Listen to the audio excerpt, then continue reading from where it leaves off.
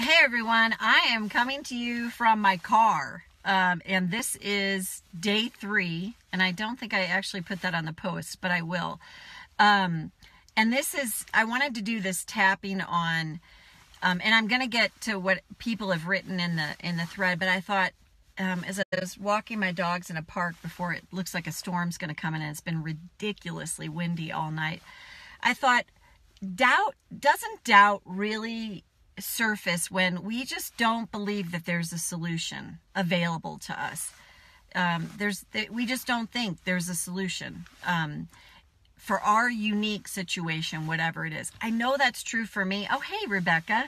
So happy you're here. So think about that. Like when you're really in a space of doubt, think about, we're often, of course, problem oriented and instead of solution oriented. And then hey, yeah, right, me too. So it's the idea of, I just don't actually believe that there's a solution for me. So let's tap on that, and then keep posting, and I'll get to the ones that everybody has posted. So karate chop. And this is me on a Sunday morning. Even though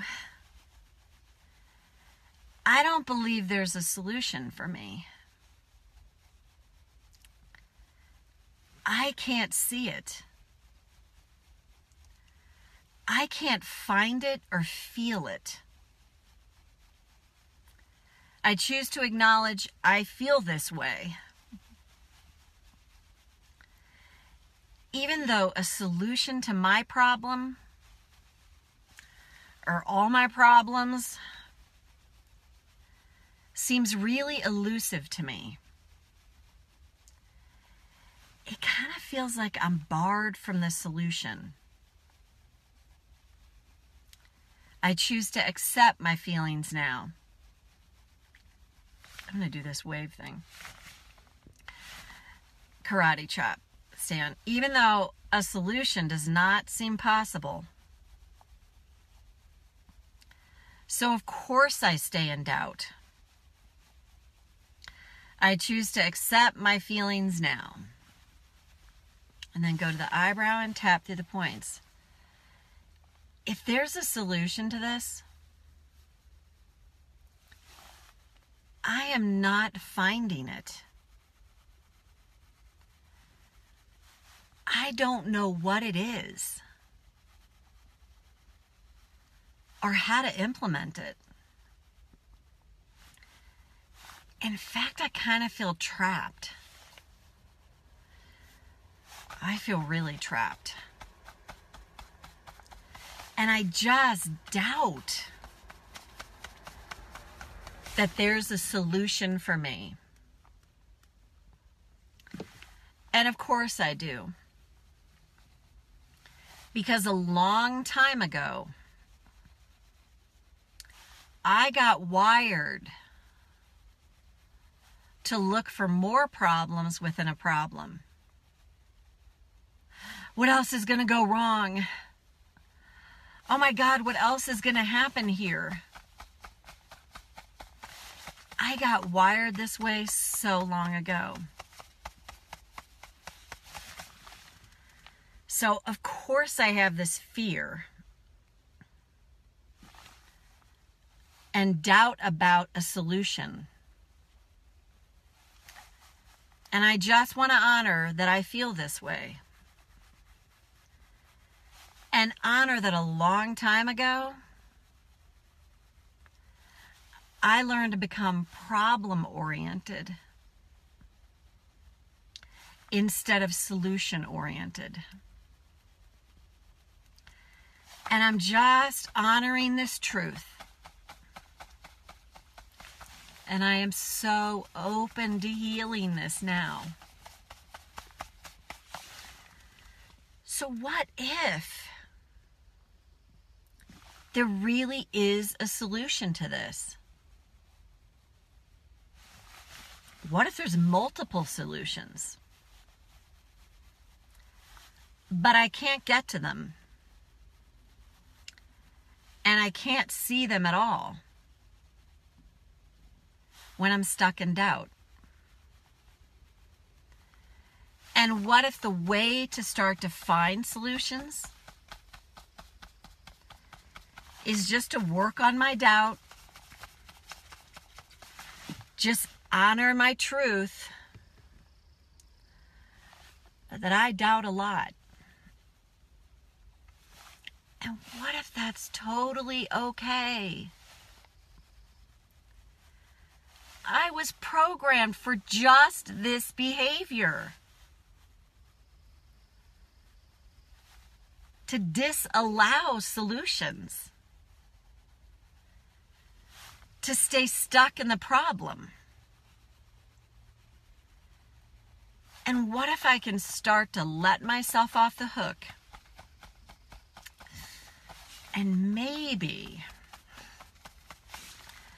even love and accept the doubtful part of me. Because if I really tune in, this is such a young part of me.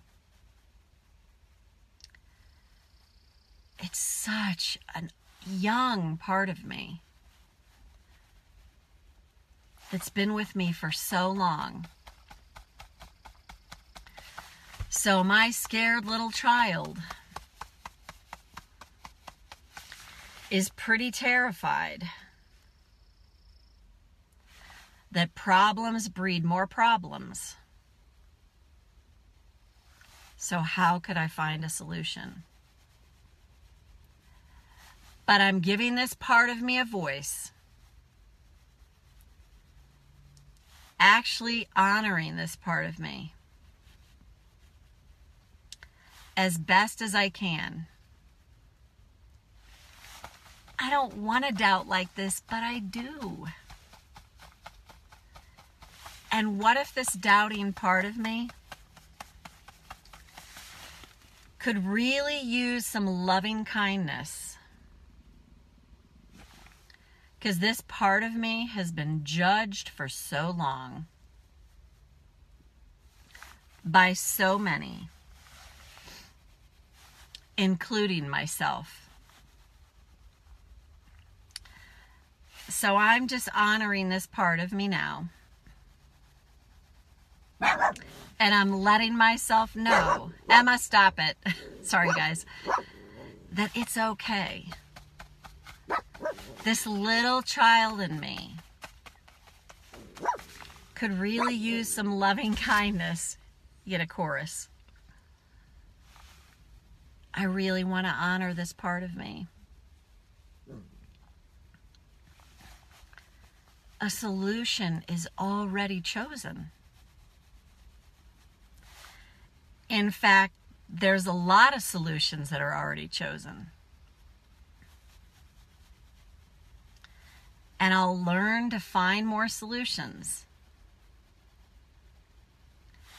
as I learn to give myself the gift of life, meaning loving this doubting part of me and helping this part of me to heal. And the more I do this, the more I learn to treat myself with loving kindness and patience, the more I am creating an opening for the solutions to abound, for divine timing, for divine solutions. And I like that idea a lot. And then take a breath.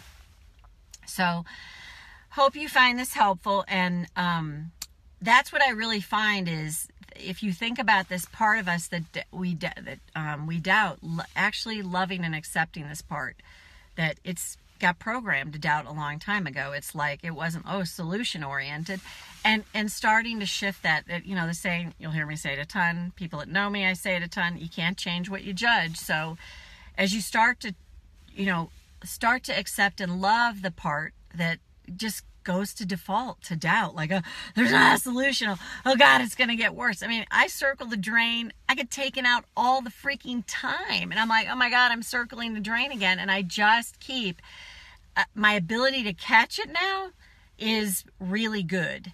I see it so much more now. And that is a win. That is a freaking win. Even though it's not comfortable, even though you'd like to like extradite it from your being, it's like, okay, there it is, that doubting part of me, and learning to love and accept this part of me that's so long ago. If you just think of it, it's such a young part of us. And I always say this, get a picture of yourself when you're a little kid. I have this picture of myself in my office. If it was there, I would show you. Maybe I'll show it tomorrow. I was 6. And honestly, I was freaking a cute little kid that got welts beaten into my hands at 6. And it's like that little kid went through a lot. And if you could get a picture of yourself when you're really little and think about what you had to manage and go through, and start sending loving kindness to this part of yourself, I think you'll find it's quite epic. And I even talk to that little girl in me now, and I look at that picture and I send her loving kindness. If you know matrix re-imprinting, I do a variation of it. You can just actually tap on that little child part of you and just send it loving kindness. It's huge to do that. So anyway, I think hopefully I can correct this when I go home and put day 3. If not, I'll just put it in the thread. And Rebecca, thanks for being here. And I think somebody else is here and I can't tell who it is. So thank you, whoever you are. And that's it. Bye for now. Have a great rest of your Sunday.